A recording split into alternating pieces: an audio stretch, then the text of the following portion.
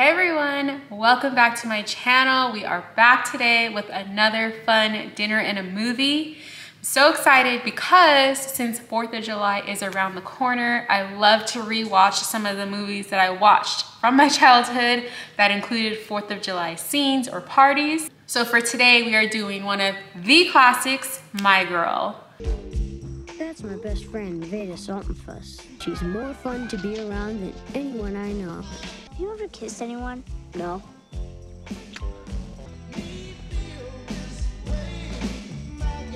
I love this movie. I can't even tell you how many times I've watched it just in my lifetime. And my husband has never seen it, not once. So this is gonna be a fun little dinner and a movie session. Now, there's not a ton of food scenes in this movie, but they do have their 4th of July barbecue.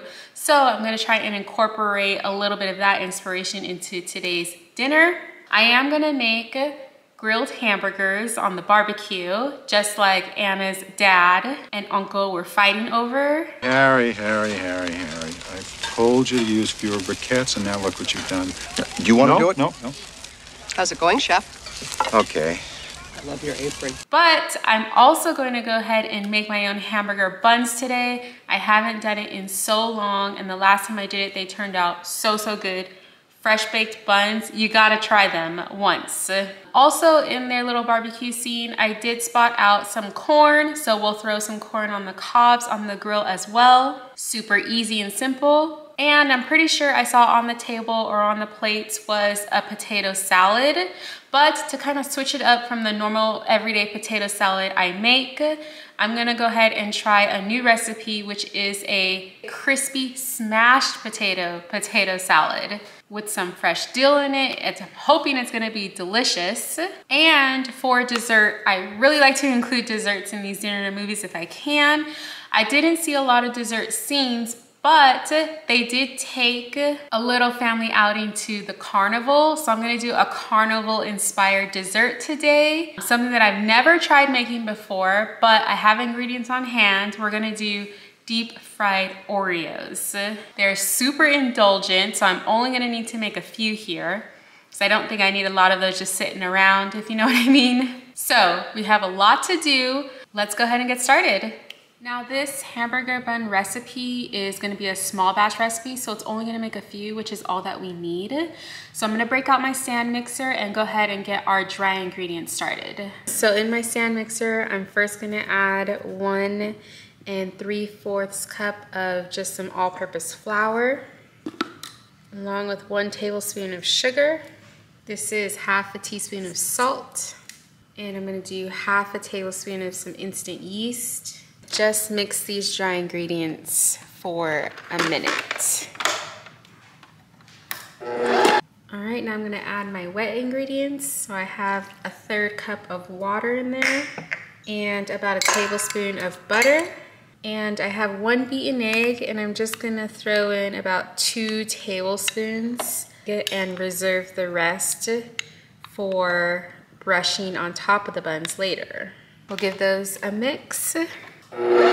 Okay, it's been 10 minutes and our dough is pretty much formed. I'm just gonna go ahead and take it off the hook, and I'm going to place it in my oven. I set it on the bread proof setting, which is 95 degrees, and I'm gonna let it sit in there to rise for about 1.5 hours.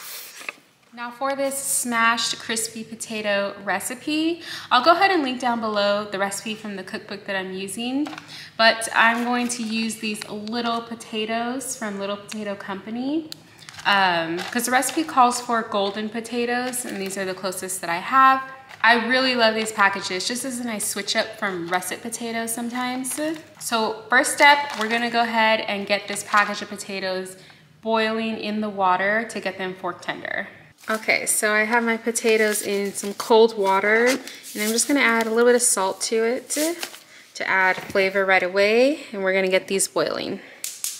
Now that my potatoes are fork tender, I'm just gonna set them on this baking sheet, and I'm spreading them out just on some parchment paper that I have crumpled up to help make it stay better. I'm just gonna use a glass and smash these down. which is really easy to do because they're so tender now. And I've actually only had smashed crispy potatoes once, maybe one time ever. My cousin, she actually made them as part of a dinner that she made for my husband and I on the day we got legally married before our like bigger wedding. And when she made them, they were so delicious. I'm telling you. So ever since then, which was years now, I've always wanted to make them myself. So this will be sort of like a fun little twist on using smashed potatoes for this potato salad. And now that I have them all smashed down, I'm just taking a little bit of olive oil and brushing them over the tops. And I'll add a little bit of salt and pepper to the tops of each of these as well. We're gonna bake these for about 45 minutes to get a really nice crisp on them at 425. I'm so excited for these. I know they're gonna be delicious. So here's what they look like. We're gonna go ahead and pop them in the oven. Okay, so we are back with our dough for our buns. You can see it doubled in size. So we're just gonna go ahead and deflate it, punch it down, and pull it out onto our board here. Remember I said this is just a small batch recipe. So we're going to make 4 buns out of this. I'm gonna form it into just a simple ball and cut it into our 4 pieces and just kind of form them slightly into a bun shape. And I have here just a baking sheet with my silicone mat on it. So we're going to put these back in my oven on the bread proof setting for another about 30 to 45 minutes so that we can let it do a second rise before we actually prep the buns to bake them. So by the way, I love this silicone baking mat. Even though it doesn't exactly fit this tray, I make it work. This is if you follow any of my clearance or discount hauls, this is my Pioneer Woman one that I got on clearance at Walmart for only $3. I love when I can find new bakeware and cookware on my clearance hunts. So we're gonna put these back in the oven, another 45 minutes, proof. Okay, so we're gonna go ahead and get started on our burger patties. I have a pound here of 93% lean ground beef. I'm gonna add a teaspoon of salt and some garlic powder and some onion powder, some black pepper, and I'm also gonna add some mustard, which I don't typically do, but I found a new recipe that I'm following. And I know usually you use 80-20 for burgers, but I've been trying to up my protein in a lot of the foods that I'm eating. So we're gonna roll with this. Go ahead and mix that in. And we'll just form this into some patties. Okay, my buns are done with their second proof time. They look nice and round, nice and proofed. So I just took the remaining of my egg, beaten egg, and mixed it with a little bit of water. And I'm just gonna brush that over the tops so that they have that sort of nice golden color, hopefully, when they come out of the oven. The original recipe uses sesame seeds for sesame seed buns, but I'm just gonna go ahead and use my everything bagel seasoning because I love that topping on everything. And my husband likes it too. So I'll add it here. I have my oven preheating at 375 and we're gonna pop these in for about 15 to 18 minutes until they're golden. Okay. Now that we have all of our patties formed, we're gonna set that aside. And I'm gonna work on a little sauce for these burgers. It's always nice to switch it up from just mayo and ketchup and add a really good, tasty sauce. So I'm just gonna start with some mayo and I'm gonna add some sweet relish. This is some no sugar added relish and some more of our yellow mustard. And I'm gonna go in with about a teaspoon of paprika That's gonna help with the color and give it some nice flavor. And I'm gonna do a nice squirt of ketchup, about a teaspoon of just some white distilled vinegar. Super simple, that's how it looks. Give that a mix. It's good. It's like a nice, tangy, flavorful sauce. So we're gonna set that aside for now. Okay, let's check on our buns. They look like they have some really great color. All right, they look great. I'm just gonna let them sit and cool for a bit. Oh, they smell so good. I love fresh baked bread. Now that our burgers are prepped for the grill, I wanna go ahead and get our corn dehusked. Also, I'm super excited to watch this movie again. I love that it's a coming of age story for Veda, even though she's with her father, and I guess this sort of funeral home business of his. Super scary if it were me as a kid. But she does have her best friend in the world, Thomas J. I just got you. You did it. Jump in the water. But I have my clothes on. Do it. And I love Macaulay Culkin's child performances in movies. I still even get pretty teary-eyed to this day. Such a great movie, so many great scenes. All right, here's our crispy potatoes out of the oven. Super hot, but they're nice and crispy. They smell great. Okay, now that our potatoes are done in the oven, I wanna go ahead and start with the potato salad sort of dressing and rest of ingredients. So I'm halving the recipe today because the original one calls for 1.5 pounds of potatoes, and I got about half of that. And I'll definitely link the recipe down below if you wanna try it out. But I'm just adding my mayo. That's about 1/3 cup, and I'm gonna do about 1/2 cup of Greek yogurt to add a little more protein. And I'm gonna do about a teaspoon of Dijon mustard. I'm gonna add 1/2 teaspoon of minced garlic, and I have fresh chopped garlic here.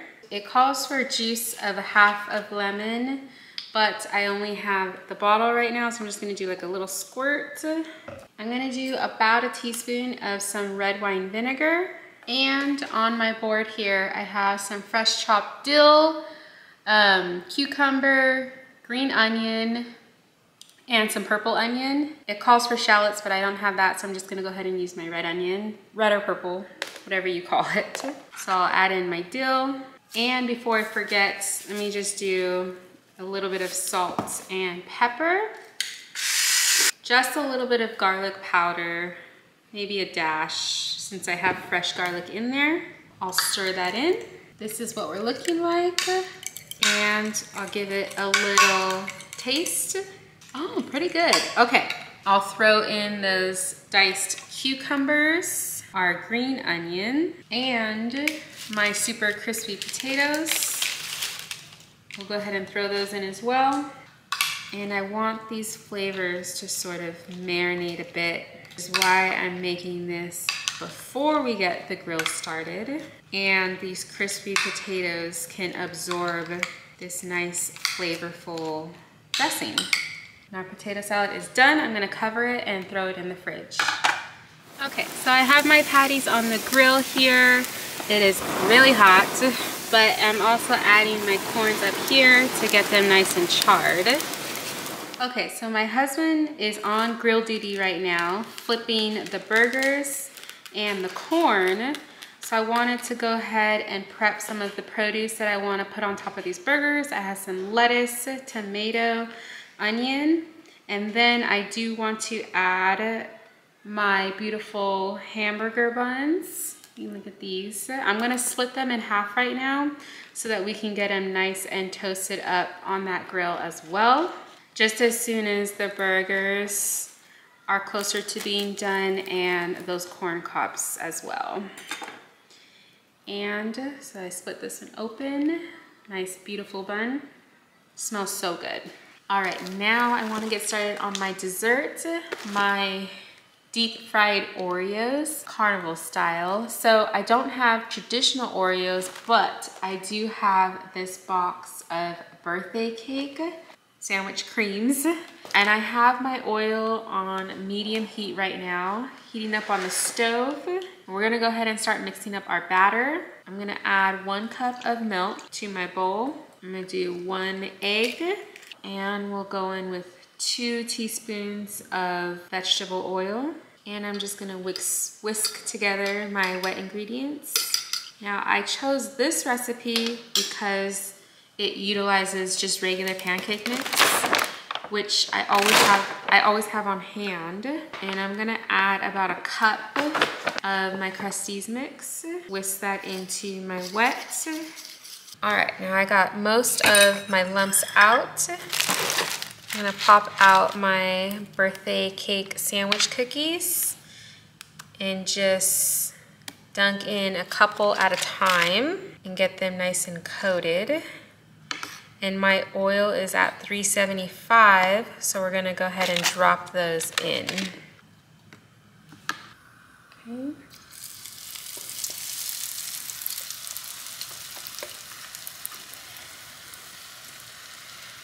Drop each in, and I'm gonna let these go until they're golden. Should take about 2 minutes or so. You can see some of them are already turning a nice brown color, and I want to make sure I flip them. And these 2 look about ready. I'll go ahead and grab these ones out. Okay, I have my Oreos out of the oil and I put them directly on a cooling rack because I don't want them to get soggy. They have a nice crisp edge on them. Let's go ahead and split this one open. You can see the cream filling in there. They smell super good.